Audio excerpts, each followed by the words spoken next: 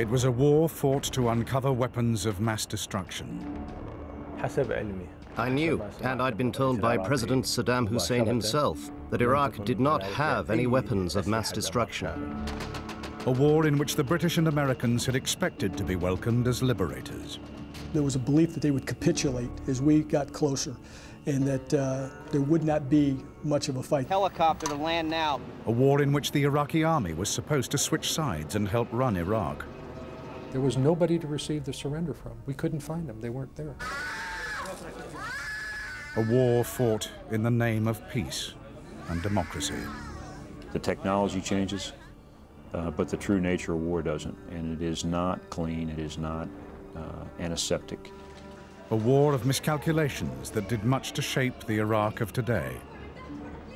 That planning that we did do was based against a false set of assumptions. This is the story of that war and its legacy, told by the people who fought it and endured it.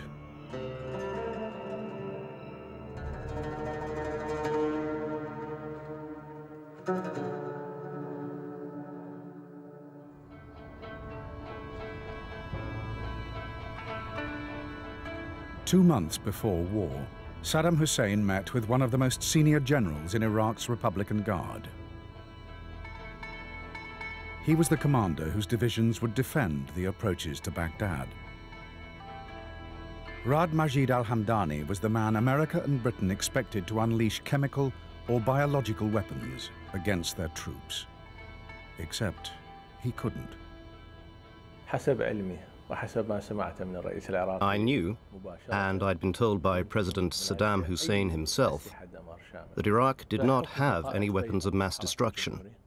As a commander of a Republican Guard Corps, it's highly likely I would have been informed if we had these weapons.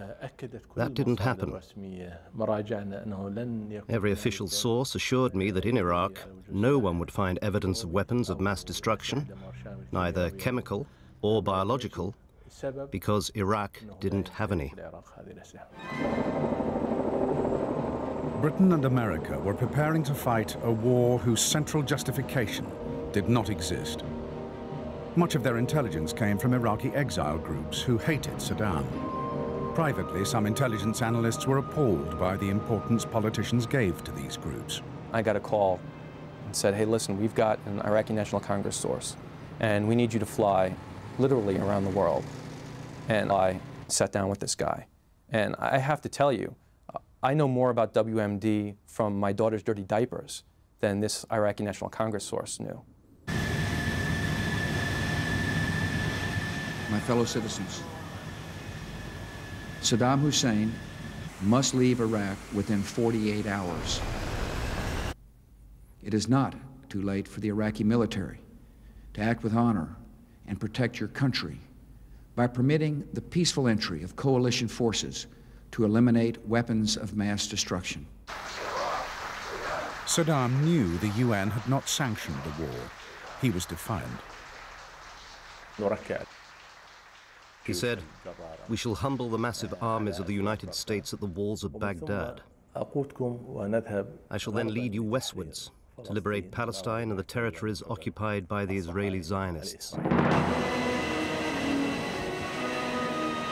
The coalition planned to begin the invasion with a spectacular opening strike, perhaps the largest assassination attempt in history.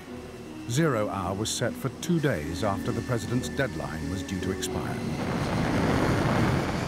This was a direct shot at the Saddam Hussein regime, and a direct shot at the Ba'athist regime, and a direct shot at an oppressive regime, not the Iraqi people nor their infrastructure. Air planners were targeting no less than 55 men whose names appeared on what was known as the blacklist. One of those who'd drawn up the list worked at the Pentagon in the Defense Intelligence Agency. These 55 guys are basically the Iraqi leadership. And the thought is that if we attack and kill some of the folks on the top 55 list, that the war is either going to be shortened or may stop altogether. Surprise was crucial.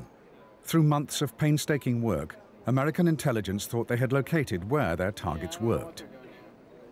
By making these strikes the first of the war, They hoped to catch Saddam's lieutenants before they moved to safe locations. But then the White House called. We had intelligence that there is an opportunity to decapitate the regime, to strike and kill Saddam, and do we have the assets that we can respond to this very quickly? 2 stealth fighters were prepared.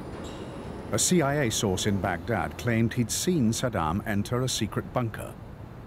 Any attack would have to be immediate. The other strikes would have to be abandoned. The president decided to gamble. We were told that the CIA source was without reproach. And, you know, sometimes you just have to take that at face value. We knew that it was a high-priority mission with someone on the ground or somebody, some group of people on the ground, but we didn't know who it was. And we attacked the city, one coming in from the east, one coming in from the west. And we dropped simultaneously on the target just to the side of the river there.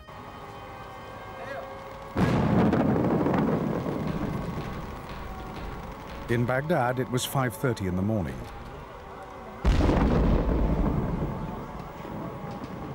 Minutes later, cruise missiles also hit the target, which was in the grounds of the Dora farm complex where Saddam's daughters lived.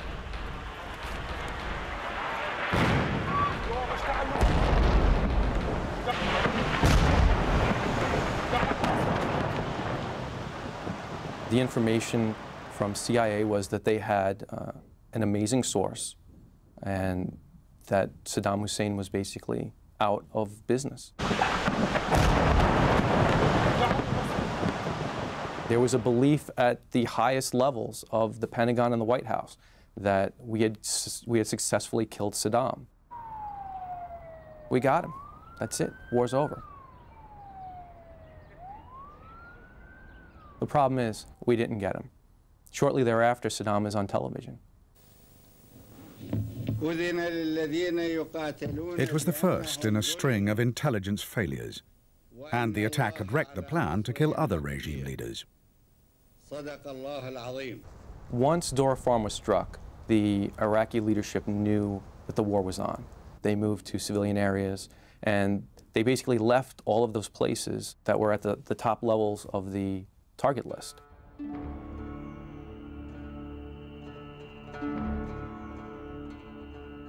Only after the war would the Americans discover the spy's story of Saddam and his secret bunker was entirely false. Is there a bunker there? The intelligence community thinks there is. Afterwards, you go there, there's no bunker.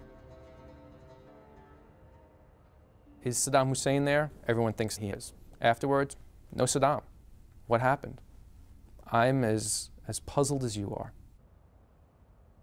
The British had been informed, but not consulted. Britain's top commander believed the raid was misconceived because Saddam's corpse would not have been available for display. It was something which was very much an American lead on. They had the intelligence. And if we were to take him out, I would have thought it would be important to better show that we had taken him out. Demonstrable proof. In the Iraqi oil fields just across the border, special forces watched in case Saddam retaliated by sabotaging oil wells. When news came in that 9 were ablaze, the land commander decided he had to attack immediately, a day before he'd intended. We needed to secure the southern oil fields right away. That if we didn't, we ran an unacceptable risk that the regime could possibly sabotage those oil fields, create an environmental disaster. Therefore, we're ready, let's push this thing forward, and let's go. And by God, that's what we executed. The invasion began.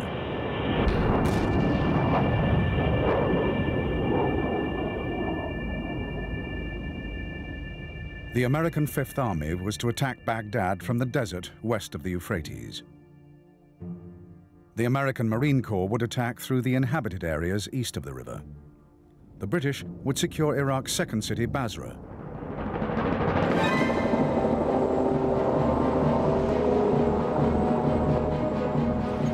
British began their advance.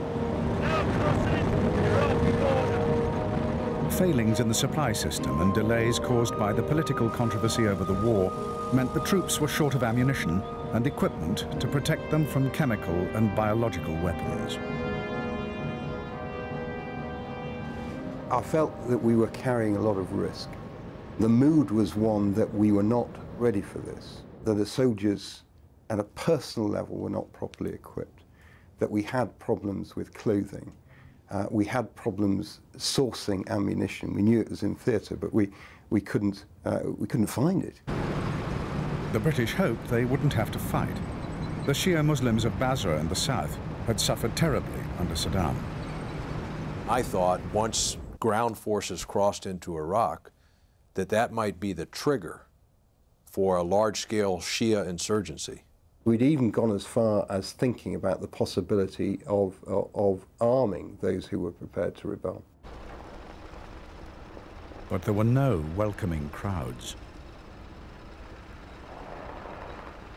12 years before, the people of these same villages had risen up after the first President Bush called on them to overthrow Saddam. But the Allies had then failed to support the rising. Tens of thousands of men, women and children were executed or tortured. They stuck a knife into my nose.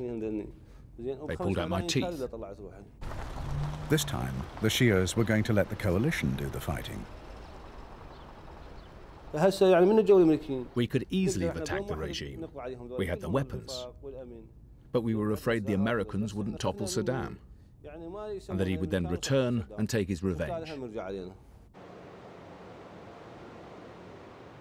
On the second night, the main British force approached Basra.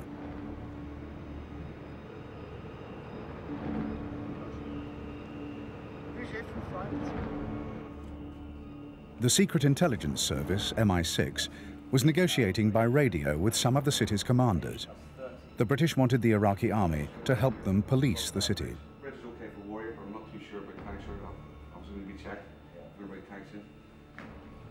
We told them our argument wasn't with them, it was only with the regime. We said, surrender, and you can then rejoin your army under a new leadership. We even asked them to come and be part of our coalition. It didn't happen. Instead, when the British probed the outskirts of the city, they met with fierce resistance. This is our first major contact with the enemy that we can actually see now. They're on the ground, they're firing tracer, we're firing tracer.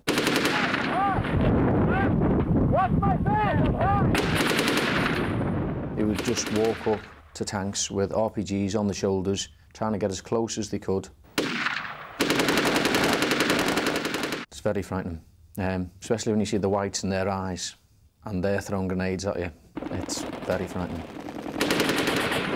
It was just a constant barrage for 16 hours. We were told that they were going to surrender in the droves and it was going to be like the first Gulf War and that you would come across hundreds of men walking towards you with a weapon, no weapons and such, but I never saw any of that.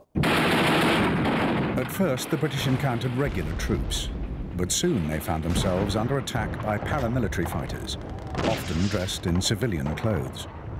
They came forward very stealthily using civilian vehicles mounted with RPGs, heavy machine guns, and they used those a lot. They were willing to fight till the end. They were willing to stay there against all odds. The British had met the Fedayeen, a brutal militia commanded directly by Saddam's son, Uday.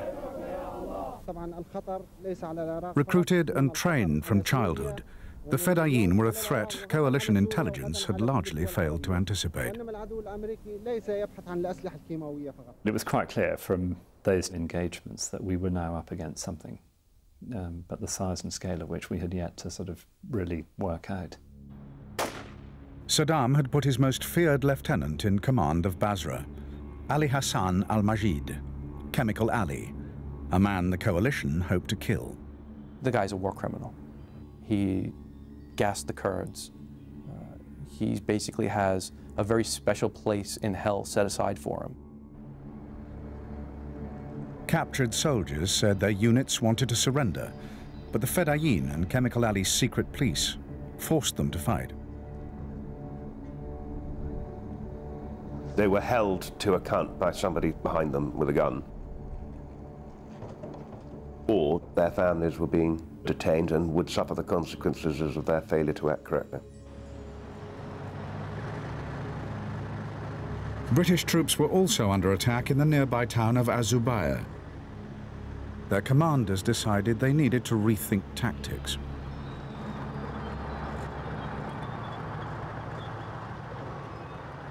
I spoke to Commander 7th Armoured Brigade and said, you work out your plan for Az-Zubayr and I'll work out my plan for Basra, and let's meet tomorrow morning.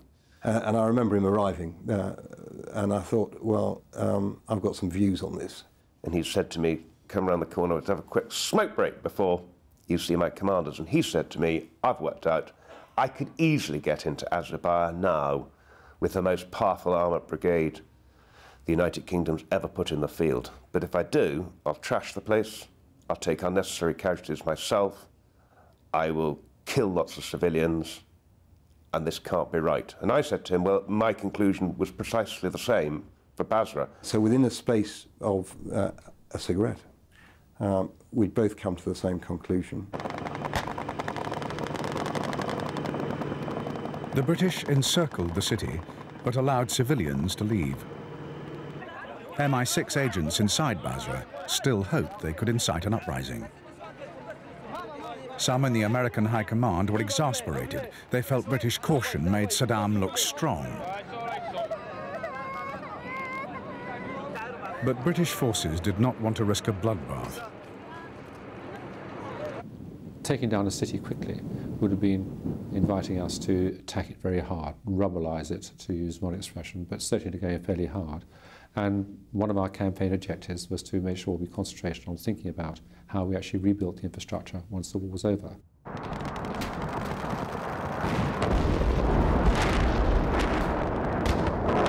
In Baghdad, Saddam's palaces and ministries had been bombed.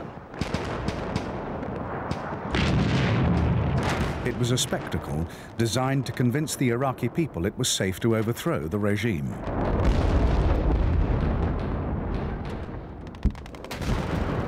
Even if the buildings were empty.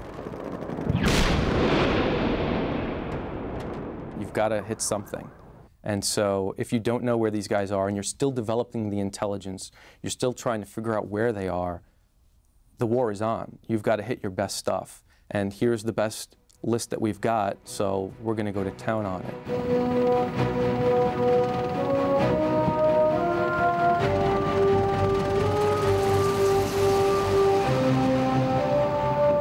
The American Marine Corps now planned to cross the Euphrates by capturing key bridges in the town of Nasiriyah.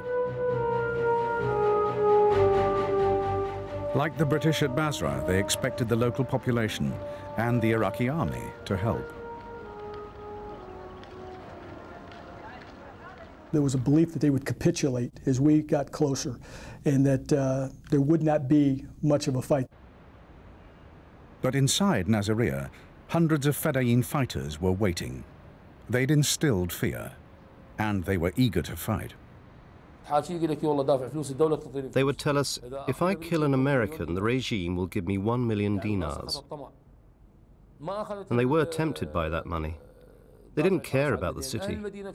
In fact, the people of Nasiriyah wanted to welcome the Americans. All the key figures, the heads of tribes, the religious leaders, wanted to end the nightmare that had lasted for 35 years.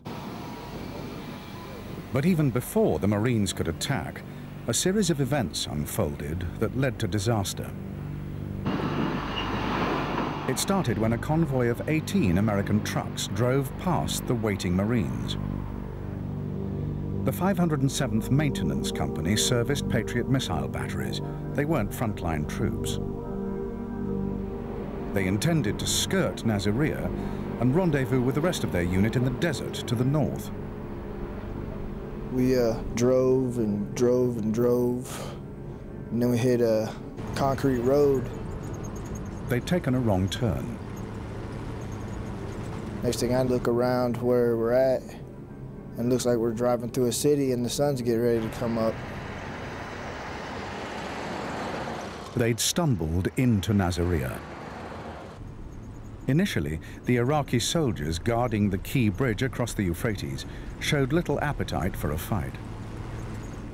They were actually waving at us, so we thought that they were just glad to see that we were there. The convoy passed straight through the Iraqi front line. Then it turned around to escape.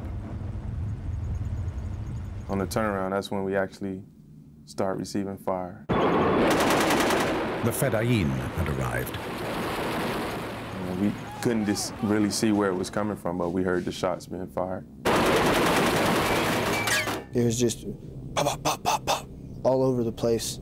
You really couldn't tell where it was coming from. People hiding behind the buildings, firing their weapons. I could hear the shots actually piercing the vehicle that I was in. I noticed that I was hit in the arm. My hand was one way, and I looked back down, my arm was flipped over. I just tucked my arm and just said, I need to keep firing, we need to pull it through.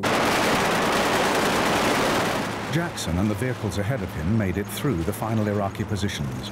The vehicles behind still had that gauntlet to run. The first two vehicles managed to get through, but the Fedayeen hit the next three with rocket-propelled grenades.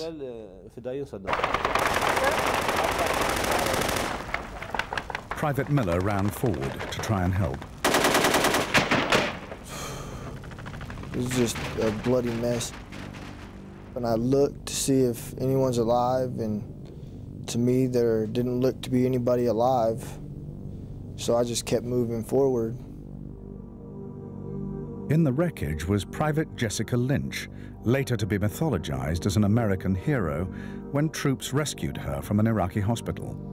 At the time, Miller thought she was past help. It looked to me like she was dead, as well as everyone else that was in that vehicle. More and more Fedayeen arrived. 2 American soldiers got out of their vehicle. They ran towards their colleagues. A green car pulled up and 2 Iraqis got out and shouted at them. So the Americans held up their hands with their guns in the air. But the Iraqis shot them and they fell on their faces. Miller spotted Fedayeen preparing to fire mortars at him. I was shooting them as they were loading the mortar pit. And then finally, they stopped loading it. And then next thing I know, there's like a 360-degree circle around me of them just closing in. So that's when I had to surrender. When Miller and other prisoners of war were paraded on Arab television that afternoon, the ambush seemed a metaphor for a war that wasn't turning out as expected.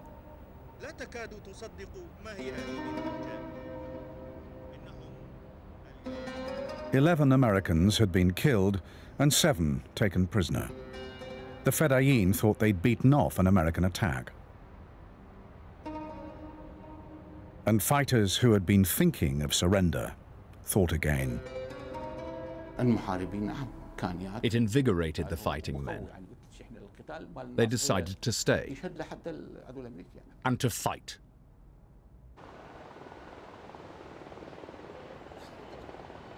Outside Nasiriyah, the Marines still awaited the final order to attack the city.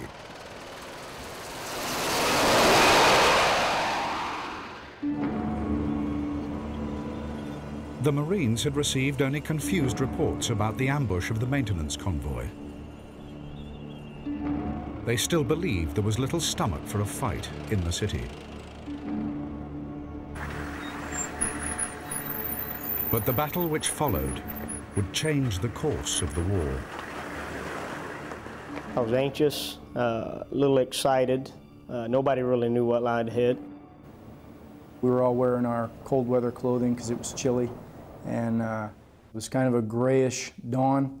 That's when the first signs of enemy resistance started. There were mortars impacting about 600 meters away from our forces.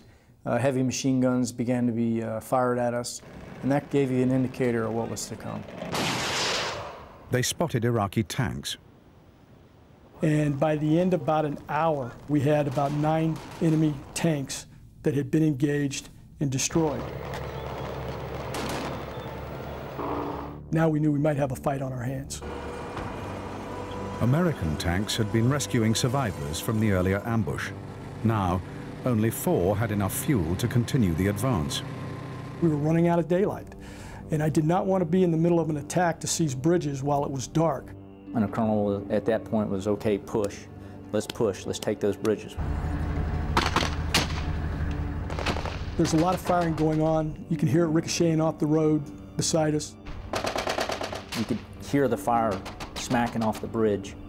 I can remember seeing an RPG skip across the road in front of us. So I was like, okay, this is for real here. This is bad. Once across the bridge, the tanks moved forward. Suddenly, disaster struck. It was open ground. It appeared to be dry on top, but underneath was water, and they just sank to their chassis, and we got stuck. They were coming at us. Right there was an Iraqi that we had just killed, and right over there was 4 more Iraqis we just killed, and back over on the other side of the building there was 9 Iraqis that were killed by the tanks. So they were swarming on us. I could really feel the pressure building. They were fearless. They weren't afraid to die. And it was like a human wave attack as they came pushing towards us. Families died on the streets and in their homes. We piled up corpses in front of the mortuary. March the 23rd was a black day for Nasiriyah, the toughest day. Wherever I went, children would run up to me, pleading for help with dead or wounded people. A Marine company advanced towards a key bridge on the northern edge of the city. Iraqi fighters were waiting. They would duck behind a wall and they would fire an RPG, or they would pull out an AK-47 and they'd fire at you. They were everywhere, on both sides of the road, high and low, and everybody was shooting.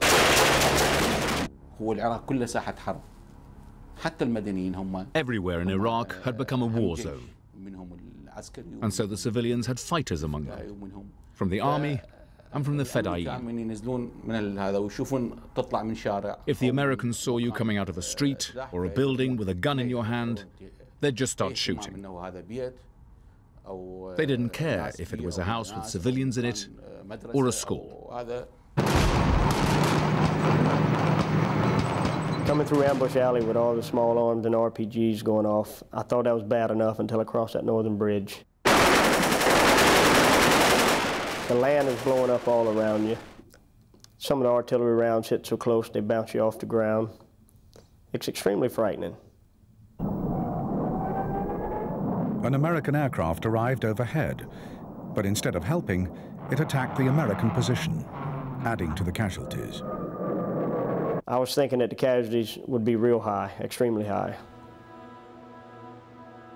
An armored vehicle tried to take the wounded to the rear. An RPG came sailing through the air. It plunged into the open troop hatch of the AAV, and there was just a catastrophic explosion as the Amtrak blew up with its occupants inside. I had 18 of my Marines were killed in action and 14 wounded that day that were taken off the battlefield. So basically lost about 1/4 of our combat power on that day from one company. So, you know, emotionally, from that standpoint, thinking about the families and the Marines and it was very difficult. After that point, we never heard anything about capitulation or anything after that. People approached the Iraqis, I think, with a much different perspective. Helicopter to land now. We got a critical patient, needs to get out of here. In one day, 29 Americans had died in Nasiriyah. With them died all hope that the Iraqi people would help the coalition overthrow the regime. It didn't happen. It didn't happen at Nasiriyah. It didn't happen at other places in the south. What worried the Americans even more was the thought of what lay ahead. The south was meant to be the easy part. In the western desert, American troops were now advancing towards the Republican Guard.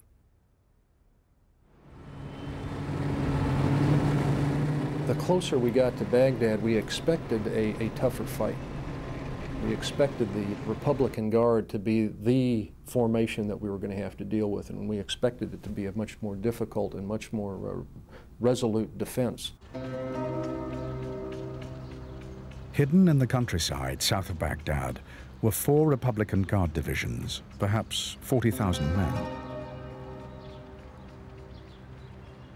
Their commander was confident he could produce a stalemate.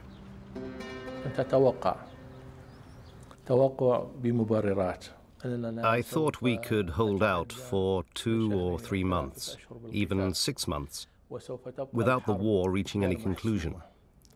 I thought we'd be able to turn Iraq into a mini Vietnam. I didn't think the Americans would be prepared to fight man to man. 32 Apache helicopters, the most deadly tank hunters in the world, were ordered forward. Each cost $22 million. Their job, to search out the Republican Guard's Medina division. The regime resided in Baghdad, and the Medina division sat between us and Baghdad. The plan was for a massive raid that very night. But as they prepared, they were being watched. We established a force to stay behind enemy lines and gather information. They wore civilian clothes. They didn't carry any weapons. They used mobile phones to send and receive information. When the Apaches took off, the Iraqi forces were ready. For about the first 10 minutes, we were okay. We really hadn't faced any fire. I'd seen a couple tracer strings, but that was about it. But the ambush was about to be sprung.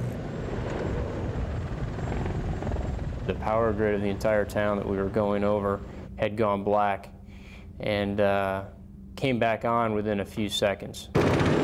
That's when everybody started reporting taking heavy fire. We found out later that that was like a signal that they were using for people to go up on top of their roofs and shoot. Fire was coming from the houses, the waterways, trees, shrubs, vehicles that are out there. I was on the radio when I got hit. I've got earplugs in, I've got a helmet on, all the noise of the aircraft, but I could hear it enter my neck. I didn't want to touch my neck. I assumed that the front of my throat was gone. The Apaches were forced to turn back before they even reached the Medina division.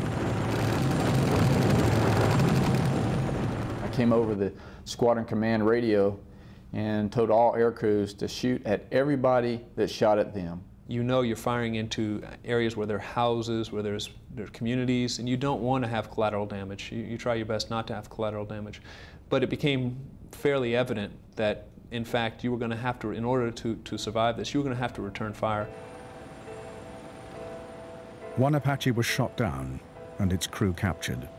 Almost every helicopter was seriously damaged.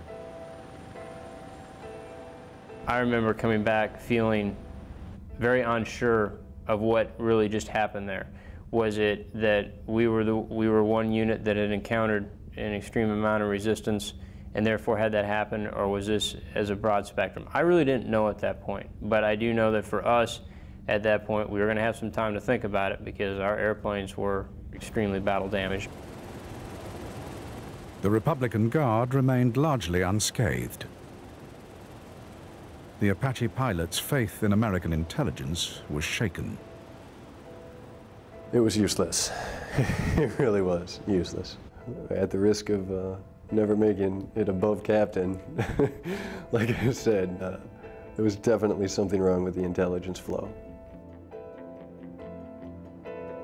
Nothing seemed to be working out quite as expected.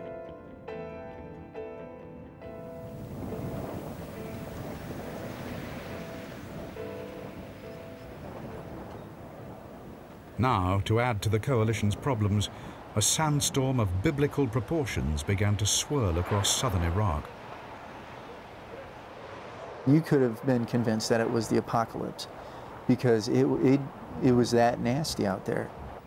For a few hours, it was just an orange haze.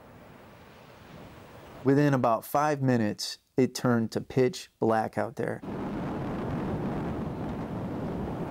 I heard the guys walking to go to the bathroom about 20 yards from the vehicle. And they spend the next 3 hours looking for their vehicle again, you know. The weather really sucked. You could literally not see more than about 30 or 40 feet with your naked eye. And now came another surprise for Allied intelligence. Fedayeen fighters left the cities and attacked the supply lines of the lead units. And they just kept coming, and they kept coming, and they kept coming. We started to realize that they weren't afraid to fight, and more importantly, they weren't afraid to die. The advance stalled.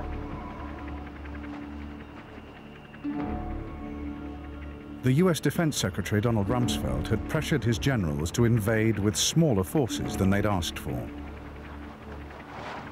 The man leading the attack on Baghdad was concerned an immediate attack would be reckless. I wasn't real comfortable with the troop levels. I was very reluctant to head Baghdad because I wanted to make damn sure that when we did it, we were going to be decisive and successful. In desert meetings, tempers flared. In our profession, there's no such thing as a calm, measured discussion because what we're talking about is life and death. So there are passionate discussions.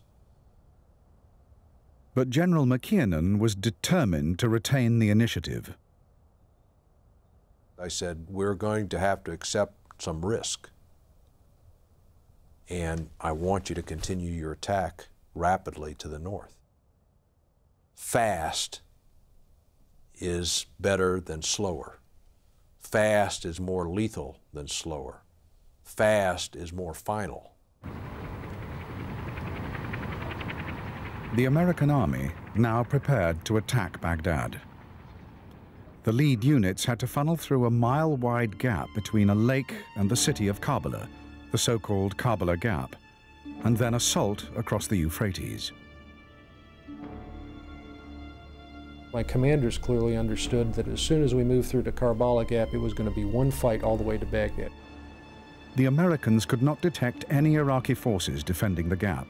The man leading the spearhead unit feared that the area had been cleared for a chemical attack. If there was one place that he could have used chemical weapons very successfully, was at the Karbala Gap. That night, a signals intercept meant coalition troops were put on alert for imminent attack. We intercepted a high-level radio transmission that had a simple word passed. It was blood, and we thought we knew what that meant. Just before dawn, the Americans attacked into the gap. There was no chemical attack. Iraqi forces had pulled back, not to create a killing field, but because they felt too vulnerable in open desert.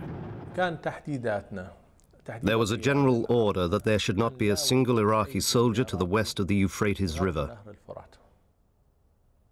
As the Americans attacked, Hamdani's phone rang. He was summoned to Baghdad to meet Saddam's son, Qusay. Qusay told me he had an important message for me from President Saddam Hussein. The message was that everything that had happened over the past 2 weeks was a strategic deception, that the main enemy attack would come from the north of Baghdad. And therefore, I should pull out all my troops that were south of Baghdad. Hamdani protested that at that very moment the Americans were attacking from the south.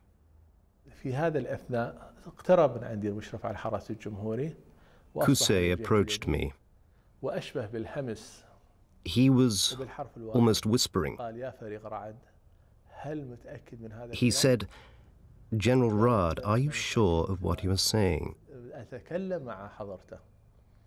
I answered, "Yes, as sure as I'm talking with you now." He knew I was telling the truth. I could see it in his face.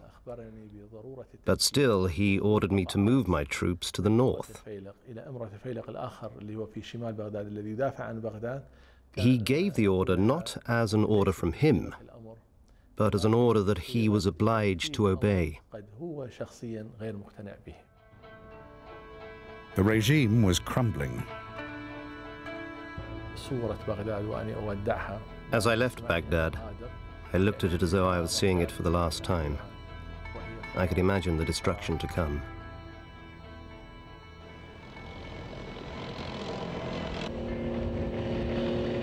The spearhead American unit was through the Karbala Gap. It raced towards its next objective. Karbala Gap itself, if you seize the gap, you still don't win. You got to get across the river. Months before, the planners had decided this bridge would carry the US Army towards the Iraqi capital. General Hamdani was fully aware of its importance.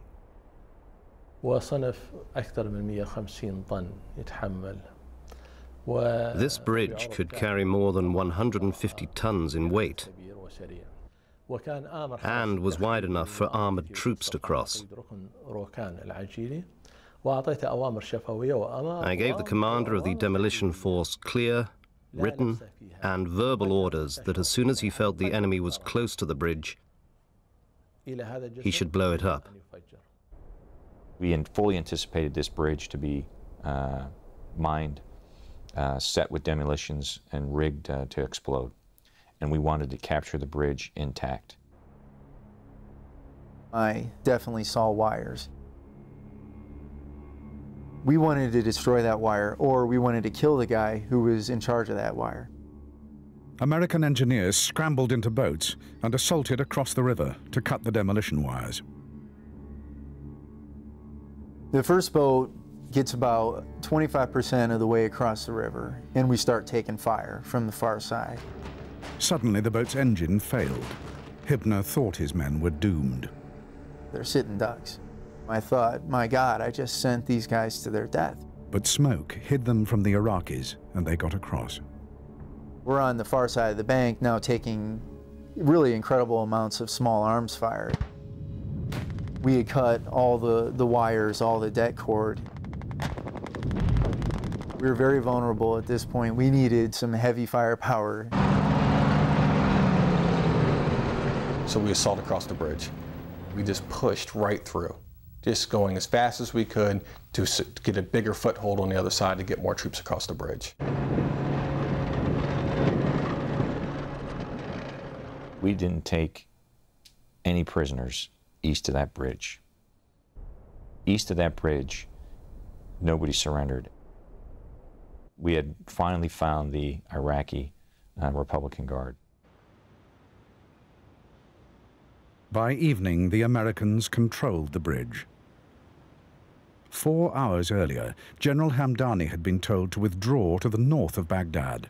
Now he was ordered to turn his units round and counterattack. My own opinion was not to attack the Americans at this point. I felt we should surround them, contain them, then launch an offensive with a brigade of special forces. But the High Command insisted on an immediate offensive, which we were not ready for. The American tank crews were in their new positions east of the Euphrates.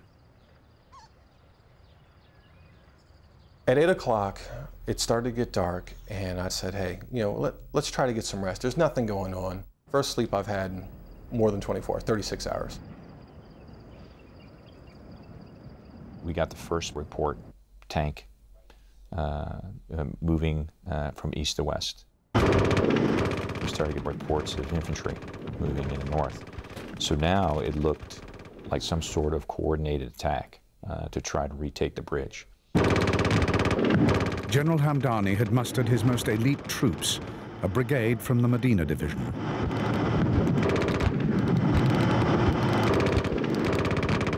All of a sudden, I see this armored vehicle pop up in front of me at 800 meters.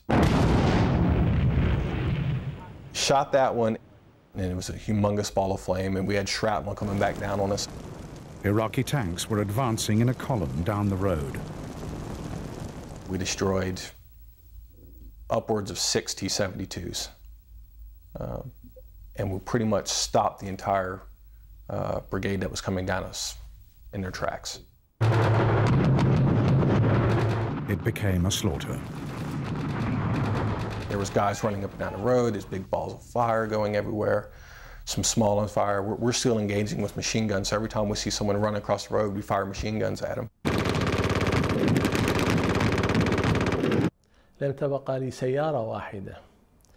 I didn't have a single tank intact.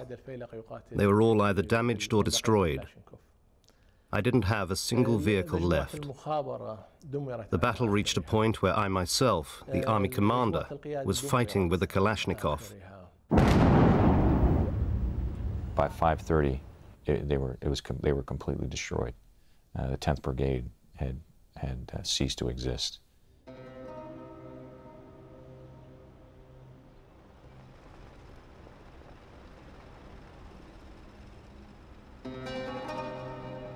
I remember going there that morning and looking down that road and just unbelievable, could not imagine what was going through the Iraqi minds that night as they were trying to assault that position.